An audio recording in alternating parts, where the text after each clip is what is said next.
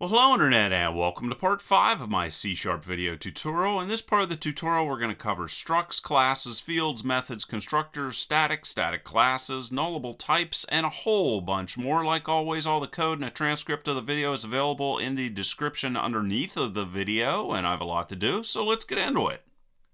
Okay, so basic setup again. This is Visual Studio. Of course, if you are on a Mac, you can use Xamarin. Now, the very first thing I'm going to talk about are structs. Now, outside of main and down still inside of my class, I am going to define a struct. And a struct is just a user-defined type that is going to allow you to contain multiple fields as well as methods. So we are going to create a struct, and we are going to call it rectangle. And inside of this guy, we are going to define some different fields.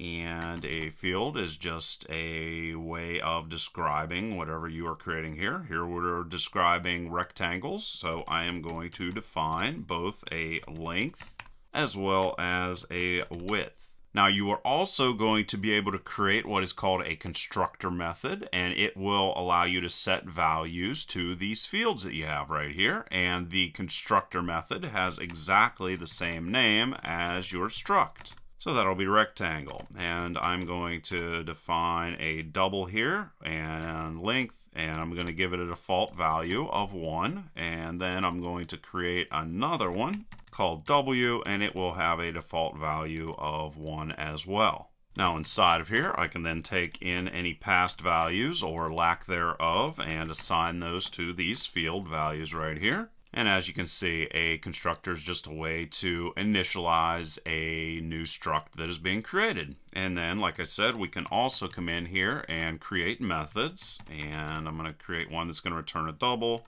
and it's going to be called area. And it's just going to return whatever the length is times whatever the width is. Very simple. Now up inside of main now, we are going to be able to come in here and go and create a rectangle struct. So we'll go rectangle, and let's just call this rect1. We're going to be able to come in here and add values to it. Like you saw right there, I did not create one using its constructor, but I'm going to show you how to do that in a second. So I'm going to be able to go rect1 and length, and give this a value of 100 or 200 or whatever you want it to be. And then go and also define the width, and let's make this 50. And now what I'll be able to do is come in here and go and print out the area. So we can go area of rect1 and go and get that value. And how we do it is just go rect1 and we call our area method. And that's going to output that on the screen.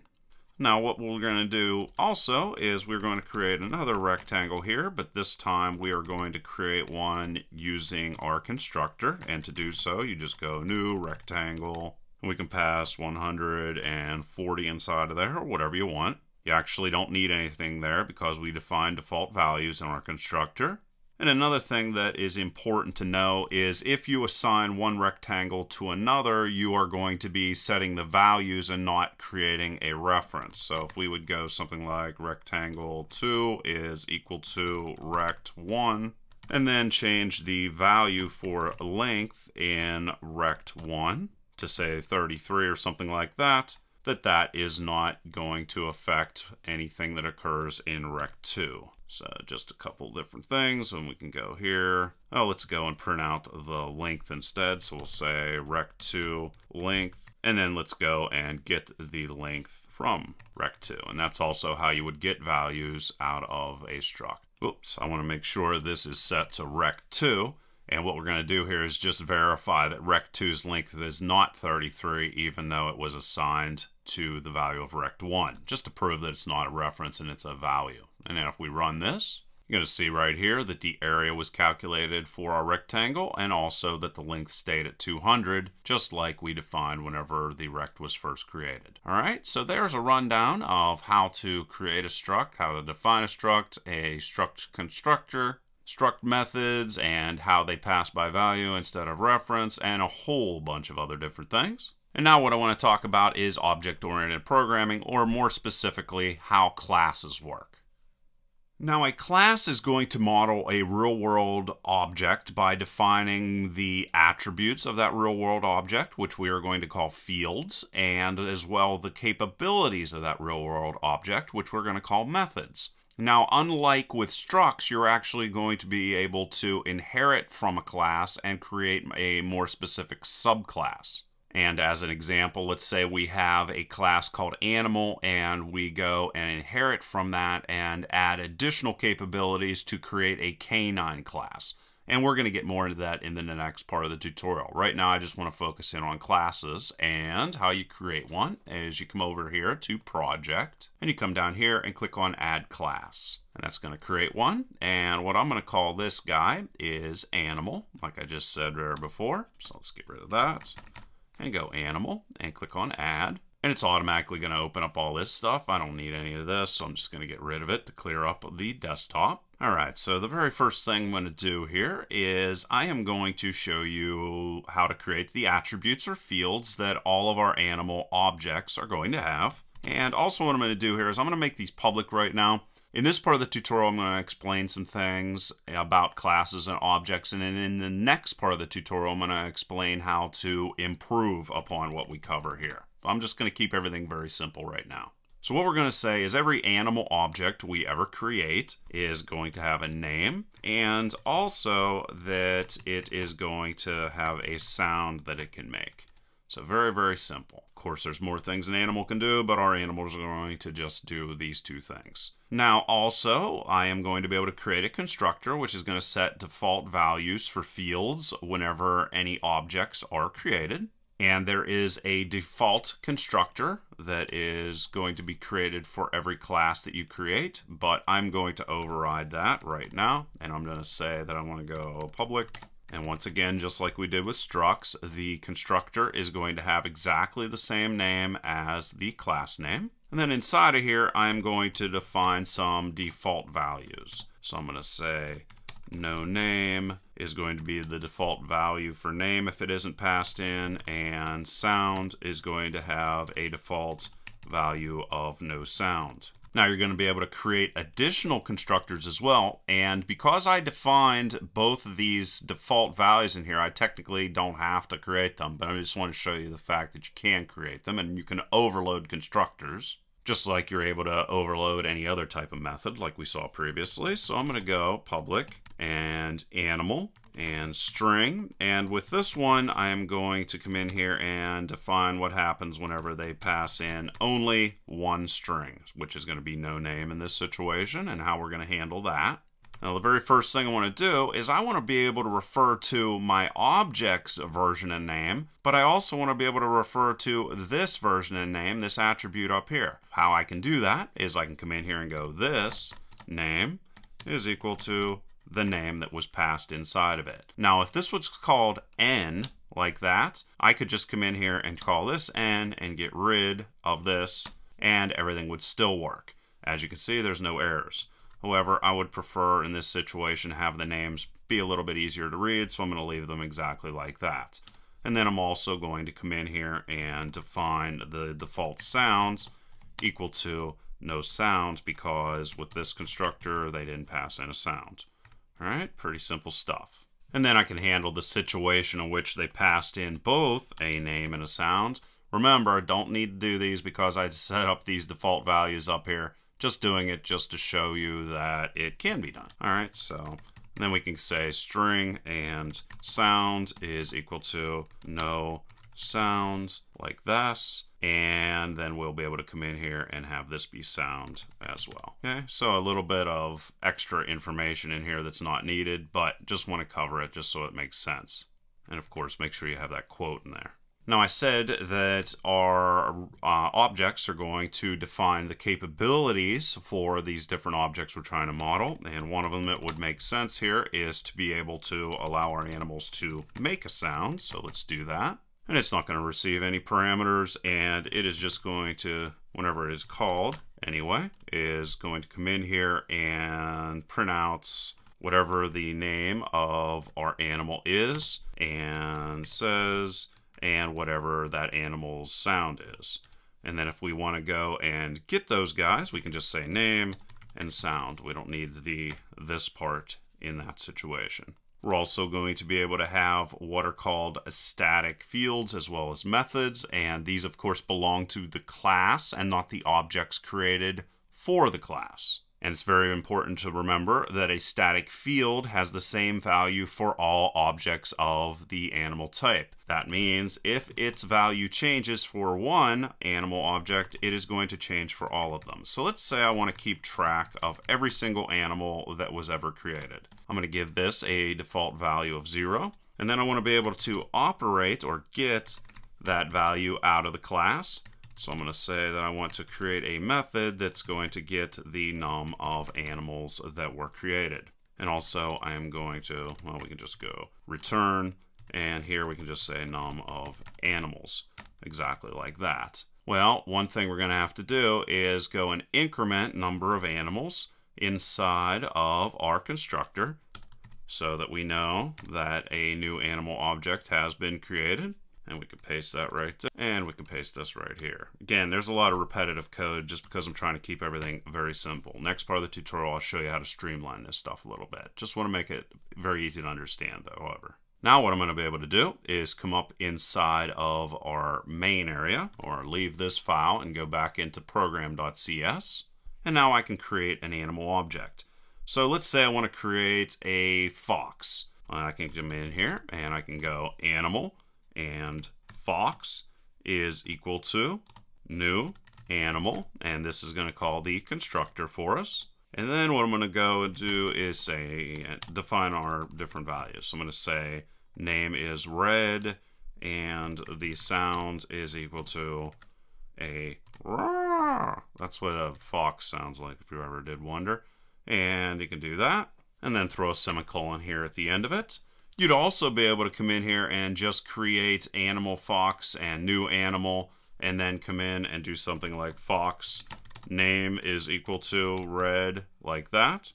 But I like to do it in the other way just so that everything's all nice and neat. Okay, so you can do it that way, or you can do it this way, or you can do it any way that makes you happy. Now we want to go and call our static method and output information on the screen about how many animal objects have been created. So we can go number of animals, and let's say we want to go and print that out on the screen just to show you how that static method's going to work. And how you refer to static methods is you have to put the class name first and then get num of animals.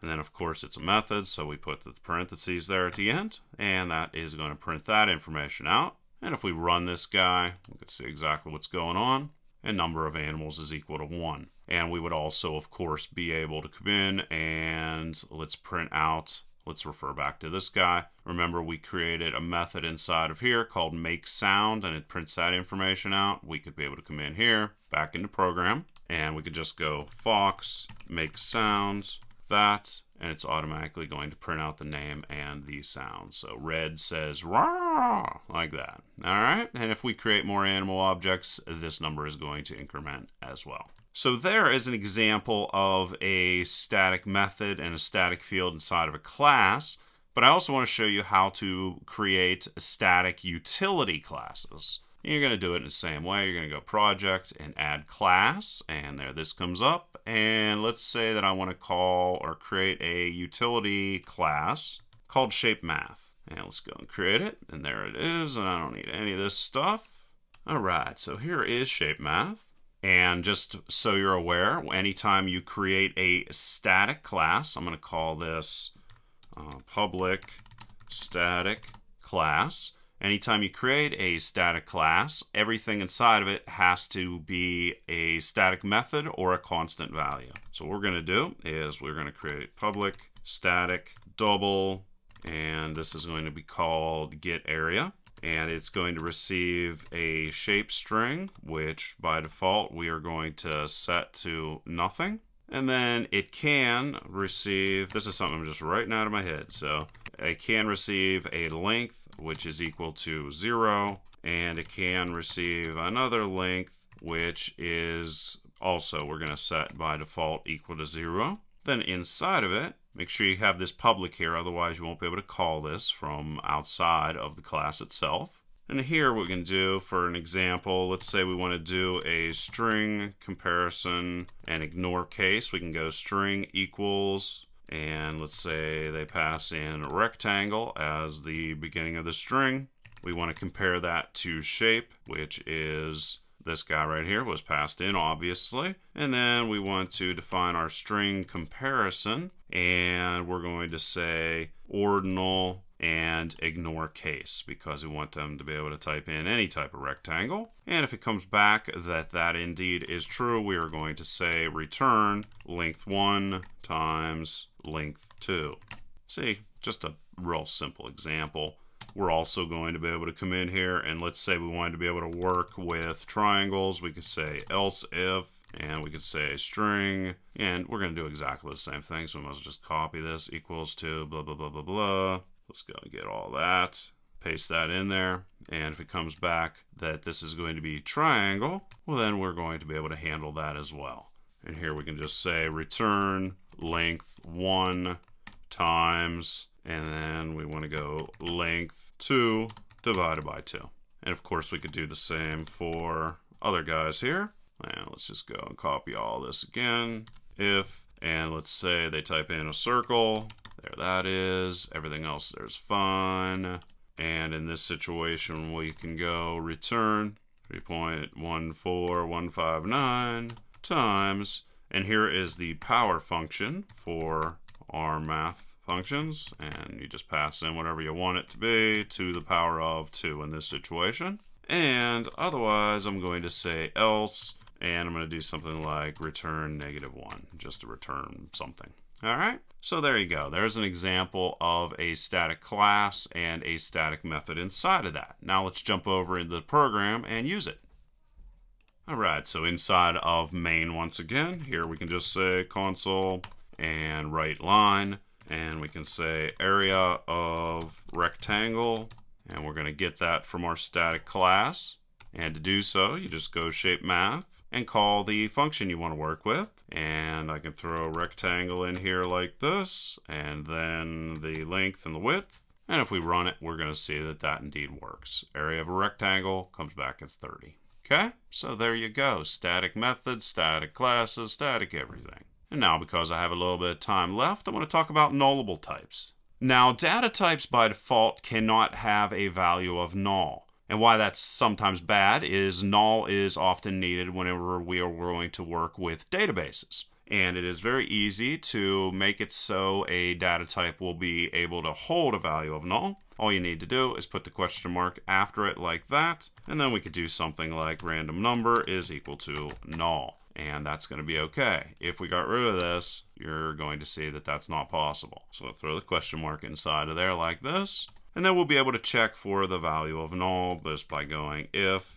You can do it in a couple ways. I'm going to show you two. You could say equal to null like that. And in this situation, we could come in and put something out on the screen, something like rand num is null. And also, let's go and copy this. We could come in and do something like if, and then we'll put an exclamation mark there. Remember, exclamation mark is going to turn trues into falses and falses into trues. Here we're going to have random number, and here we're going to come in and go has value, which is going to tell me if this actually has a value or if it is null by default. And here we're also going to leave random number is null, and we're going to save it and run it, and you're going to see it comes back as null both times. So there you go, guys. That is an introduction to structs as well as classes and nullable types and all those static classes and a whole bunch of other different things. And in the next part of the tutorial, I'm going to get very heavily into object-oriented programming. And like always, please leave your questions and comments below. Otherwise, till next time.